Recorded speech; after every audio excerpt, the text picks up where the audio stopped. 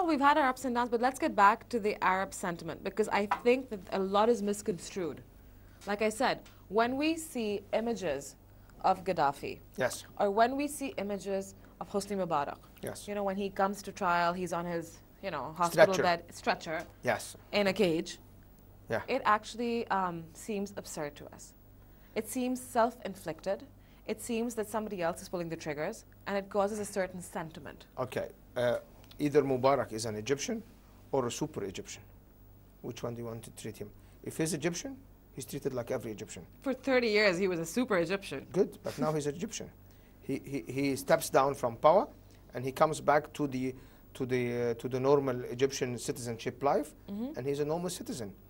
We haven't given amnesty to any leadership in Egypt before, so unless they give him amnesty, and it's doable, it's in the hands of any president of the republic according to law. But then he has to go trial, and then he has to be sentenced, and then he can be amnestied or not, if he ever is going to be accused, because everybody can appear in court and defend himself, and if he is innocent, he's going to be freed. Well, isn't it a little crazy or absurd that before anything happens, whether it's Saddam Hussein, whether it is Gaddafi, they're offered amnesty by various other Muslim countries and a safe passage? But I don't know who issues the amnesty. But the well, people, I'll tell you, Idi Amin lived in Saudi Arabia for a very long time. Yeah, but things are changing nowadays, and everybody, we don't accept the notion. That's not my answer. My point is, why is it that they are offered a safe passage?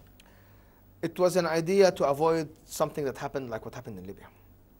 If there is a risk of immense violence and of massacres, then there is always a goodwill of a friendly country who wants to save a country a disaster. And I think we should all regard what these countries do by giving free passage to. Do you think that Idi Amin should have gotten safe passage to Saudi Arabia? Do you prefer that Ugandians kill themselves? Do you prefer to see a massacre like what happened in other countries? Do you not think that the Ugandians should have actually seen Idi Amin brought to trial after what he did? Well, you should ask the Ugandians what they prefer. Fair enough. Why should we replace the will of the Ugandians? But I tell you, the Egyptians thought that Mubarak can go to trial, as like anybody. The idea of a stretcher or not, if he is in such a critical medical condition, he can still, if he wants, not to attend. This is the regulation of courts that applies to any person, even a super Egyptian, if you want to call him. But he is Egyptian, and I think he's proud to be Egyptian. And I'm confident that anybody, including Hosni Mubarak, who have witnessed the revolution in Egypt and saw how peaceful it was, and how the people resisted, and those very civilized people who cleaned Tahrir Square after they left, and the way they did it, and they didn't do it because they wanted something bad. They just wanted a free Egypt and a developed modern Egypt. It's not a bad thing. Was Egypt not free and developed before this?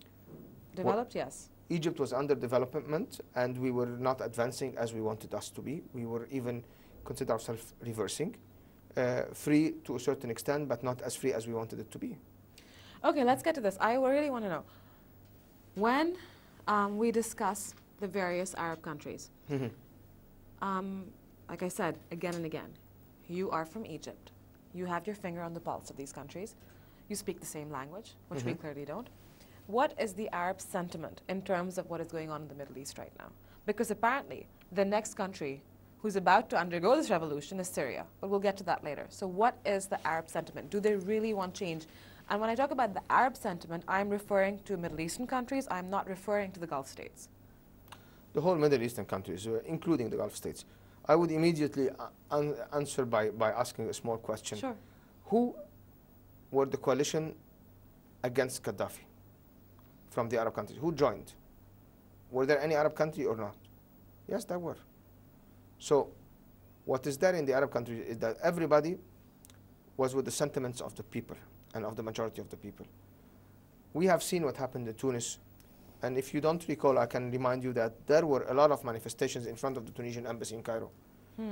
Tunisians and Egyptians together were having these manifestations. They wanted to say that, yes, we are happy, we share your values, and even they chanted slogans, Egypt next, Egypt next. This is in Egypt. So this is how we felt about Tunisia. What happened in Libya was very difficult to accept, but we have seen some Arab countries even moving towards the military action and taking part in ousting the regime that the Libyans were refusing.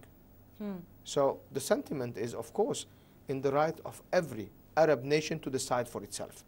If you want this regime or that regime, this type of democracy or that type of democracy. And by the way, in Egypt, we haven't yet decided if we're going to have a presidential or a parliamentary regime. So why should we accept that others judge on what we should choose? So what happens to countries like Jordan, for instance, which is a monarchy? What happens to countries like Syria, which actually, again, have had a dictator, and then it's been passed on to his son, or almost? What are the people over there, are they actually going to rise up? Well, I think that there is a huge rise up and build up in Syria. And the problem in Syria is that there are so many reported and why is it, quite frankly, that countries which certain superpowers do not support? But please leave the Arab League the chance to do something. The Arab League is moving on Syria. Secretary General of the Arab League visited Syria, I think, once, and now there is an Arab delegation going from several Arab foreign ministers, including Egypt, to try to remedy the situation in Libya. So changes happen in Tunisia, changes happen in Libya, changes happen in Egypt. Changes do not happen in Saudi Arabia, which is the worst monarchy and dictatorship. Are you going to substitute yourself for the Saudi population and judge the regime, and if they are happy or not? Have you been there? We accept. Have you been there? Yes, of course I've been there. So have I. We have to accept that every country is decided by the will of the people, and then when the people are upset, we show the example. The majority of the people can go down on the street and make the change they want, and they can force the way. Isn't it a case of pick and choose whatever suits you? No, it's the idea of not intervening and not forcing a will on another people. Are you really saying to me that there is no intervention? Why do you want us to force the Saudis towards a regime they probably don't want or they want? I'm not talking about whether the Saudis want a change or not. What I'm saying is that a regime change happens. The regime change always happens from other parties. From outside. Yes, absolutely. When there is a will, and when there is a movement, then other parties intervene. Listen, that's just. Don't forget that Britain is a monarchy and a democratic monarchy.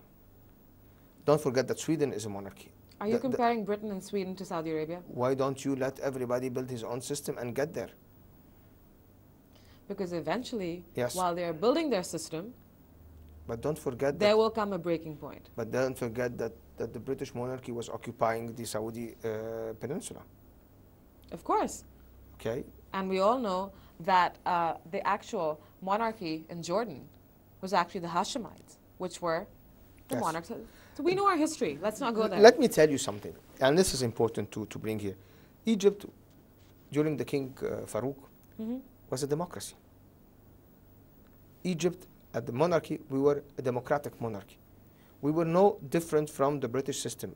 We had our peculiarities, but we were a very, very democratic Egypt. And then we got the revolution into a republic. And it's the Republicans, or the Republic, that changed the system because of adopting a certain given economic system that didn't help very much. So the economic disparity is what caused this? Which one? The last revolution, yes. But not this one?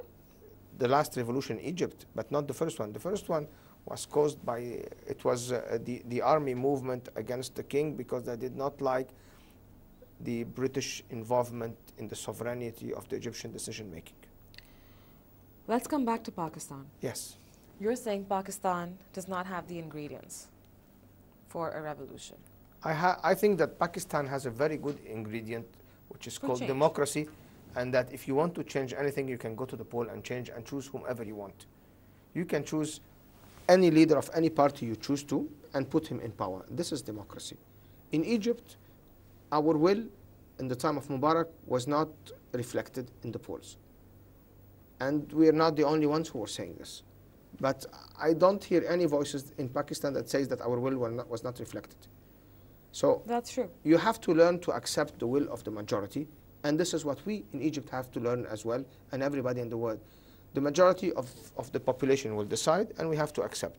We can be upset. We can still not like it, but we have to accept it, because we have to accept to live together all in one country. And of course, we have to respect the will of the others and to abide by it. As a diplomat here in Pakistan, Yes. it's challenging times, quite clearly. How do you see Pakistan in terms of the society, the evolution? You're saying that you don't see drastic changes happening, and if they do, they will be through the polls, correct? Having said that, what is the perception of Pakistan in the Arab countries, specifically Egypt? I'm sure it's being monitored very closely. I was afraid that you asked me something different because I've been only here for 7 weeks. But asking about the image of Pakistan and Egypt, this is something I can tell you easily. Pakistan is looked upon as an important stabilizing factor in this region of Asia. Pakistan is looked upon as our eastern border, the strong Islamic country. The eastern border, the powerful eastern border Islamic country that would complement with our western border coming Egypt and the Maghreb into saving the whole Islamic world.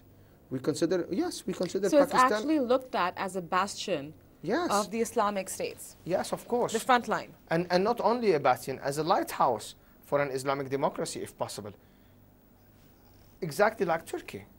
You do not imagine how much the Pakistani role is appreciated in the Arab world, and the Pakistanis themselves are so much appreciated in Egypt.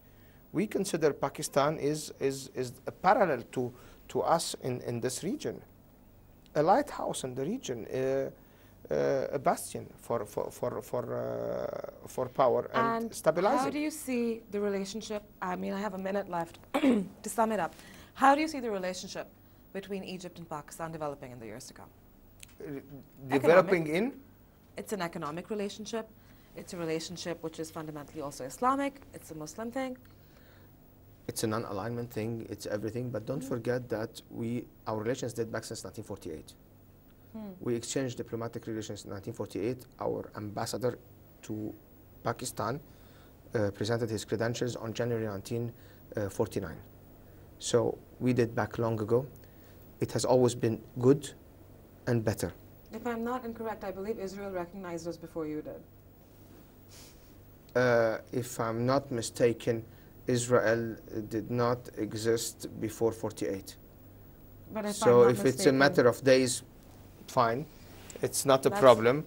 And I don't recall, I wasn't alive then. I wasn't either. And I didn't concentrate on the difference between us and Israel, but there is no comparison of the volume of relations we have with you and whatever Israelis could have with you. And in addition to this, we should not forget that we are building the relations, and my obligation here is to make a very good advancement of this relation. It's my duty to guarantee that our relations intensifies every day more, and I'm going to be here to do it. So rest assured, I'll guarantee you I'll do all my best to make these relations at its top level. Well, we wish you all the best and thank you for taking out the time to speak to us. नाज़रीन, आपने हमारी गुफ्तगू सुनी, बात कर रहे थे अरब ममालिक के हवाले से, वहाँ पे क्या तब्दीलियाँ आ रही हैं और उस तज्जिया क्या है उस तब्दीली का।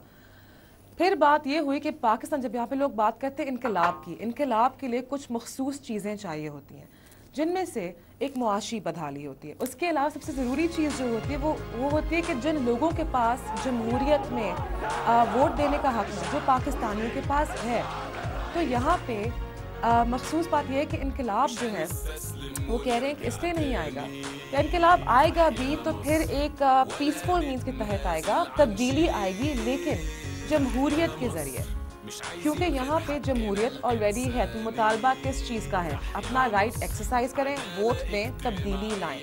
उसके अलावा ये बात हुई कि जहाँ तक मिस्र और पाकिस्तान का ताल्लुक़ है, उनके ताल्लुकात बहुत पुराने हैं और पूरी कोशिश यही होगी कि ये ताल्लुकात आगे बढ़ें और इनमें से बेहतरी आए। और ये भी कहा कि पाकिस्तान वो मखसूस इस्लामिक मुल्क है जिसको कहा गया है कि वो बैस्टियन है, बीकन ऑफ लाइट है मुख्तलिफ अरब ममालिक के लिए, क्योंकि ये एक जमहूरी मुल्क है। यहाँ पे जमहूरियत जो है काफ़ी ऐसे तो चल, यहाँ पे कोई 30 साल तक डिक्टेटर बन के नहीं बैठता। आने वाले दिनों में क्या आता है वो तो देखेंगे, लेकिन हमेशा की तरह उम्मीद यही है कि इंशाल्लाह पाकिस्तान बेहतरी की तरफ जाए। Thank you for watching, C you next time. وشعبها كله أبطال، تحيا مصر مش هننسى.